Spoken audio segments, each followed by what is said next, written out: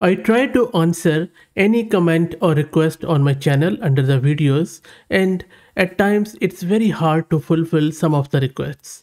For example, I have been asked to translate these English videos into Hindi or Urdu, but it is very hard for me to make these videos in English and then also do the double of effort of translating or dubbing them into Urdu or Tamil, because first there is no time, and secondly it's a very taxing effort, and I'm not sure whether it be worth of time and investment. But more often than not, people keep asking, and I really feel bad when I'm unable to do so. That is why I believe that 11 Labs and any similar service can be a real blessing, where people are unable to understand English and they want it to get translated into their own mother tongue, such as Hindi, Urdu, French, Polish, Turkish, and the list goes on and on.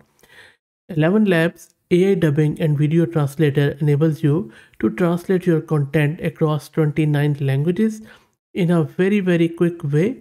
Plus, that list of languages is growing. In this video, I'm going to show you how you can do this dubbing from your own code from your local system by calling 11 Labs API. So for this, to get started, you would need to sign up at 11 Lab, which is 11labs.io, and I will drop the link to their website in video's description. Once you have signed up and confirmed your account, sign into their website, and then from there, either you can use their console, just type something or upload the video. On the left hand side, you can go to dubbing. So once you click on dubbing, it will present you another screen where you can tell it what exactly you are doing, social media marketing or that, and then give your dubbing project a name and then upload the file.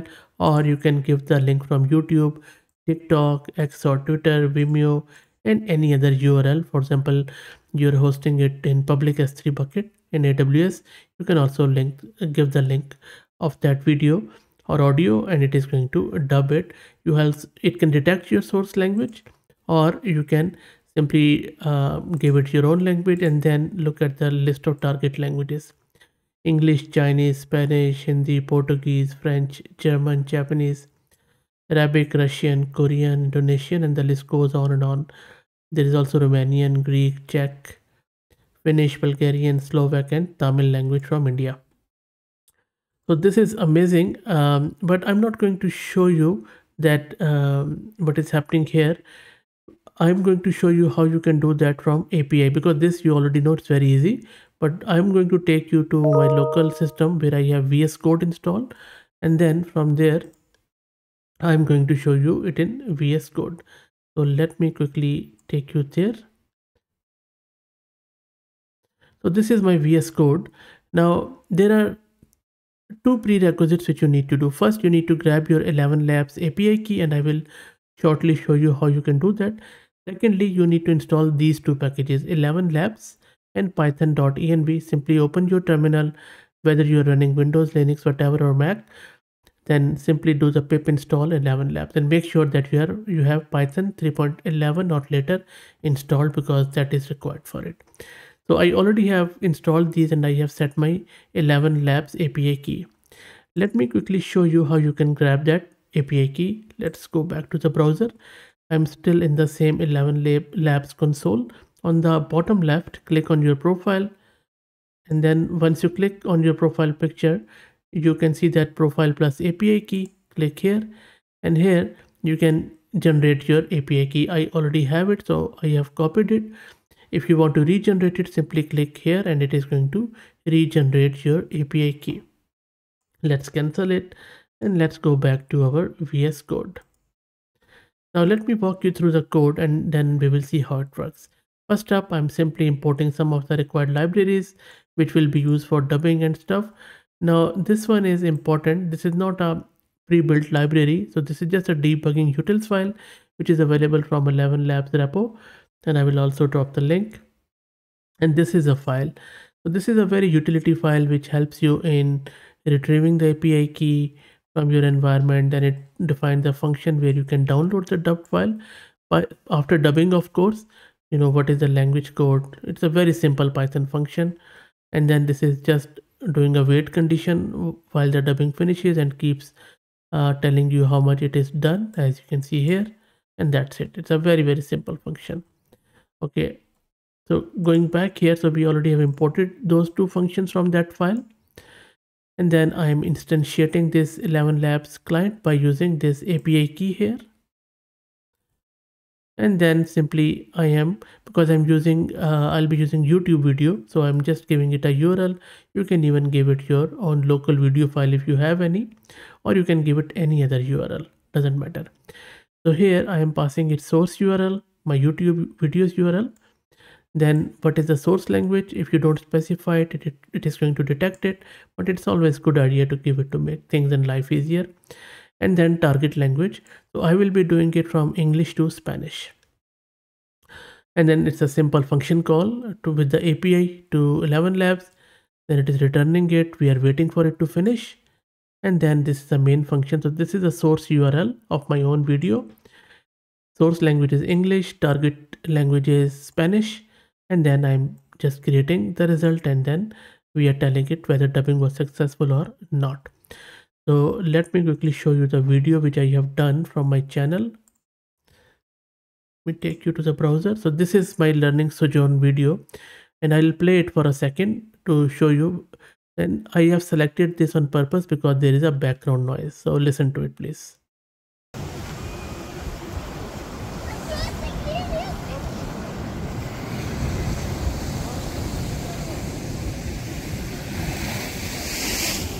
Hi guys, this is Fahad Mirza and welcome to my channel. I am in beautiful Avoca Beach near Sydney, and the purpose why I have created this channel is to teach you about AI and cloud and databases. Okay, so this is a video. You see there is I'm in Avoca Beach, which is near where I live in Sydney. So there is a background voices of kids, sound of ocean. So that is what I wanted to check. How does it do the dubbing here? So I already have run that code and it created this video. Sorry, not this one, this one. So let me run it and you can judge it by yourself. Estoy cruzando. ¿Pueden oírme? Hola chicos, soy Fahad Mirza y bienvenidos a mi canal. Estoy en la hermosa playa de Avoca, cerca de San Luis. Y el motivo por el que he creado este canal es para enseñarte sobre inteligencia artificial, la nube. So you saw what is happening is due to that noise, there is a lag between the video and the audio in the resultant video. And even, because it couldn't differentiate between the kid's voice and my own adult voice. So anyway, but still the actual translation, the actual dubbing is quite good. But due to the noise, I believe there is a mismatch. So in order to verify this, what I'm going to do, I'm going to use this one of my shorts video and then we will dub it. So first I'm going to change it in the code. Let me take you to my code here. Let's replace this URL with my shorts video.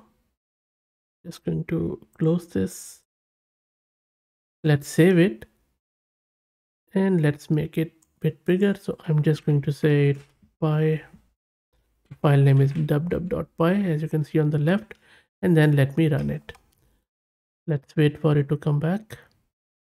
Takes a bit of a time. So dubbing in progress. This is what our wait function is doing. So I will let it run. Dubbing is still happening, and on the left hand side, if I open that, so you might see that we will have this another file created. Maybe I think it will be in a different folder. So let's wait.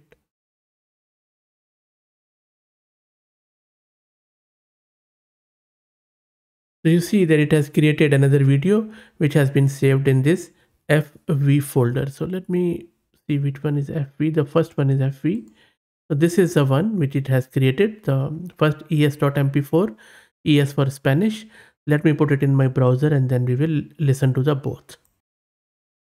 Let's first listen to the original one. Let me play it.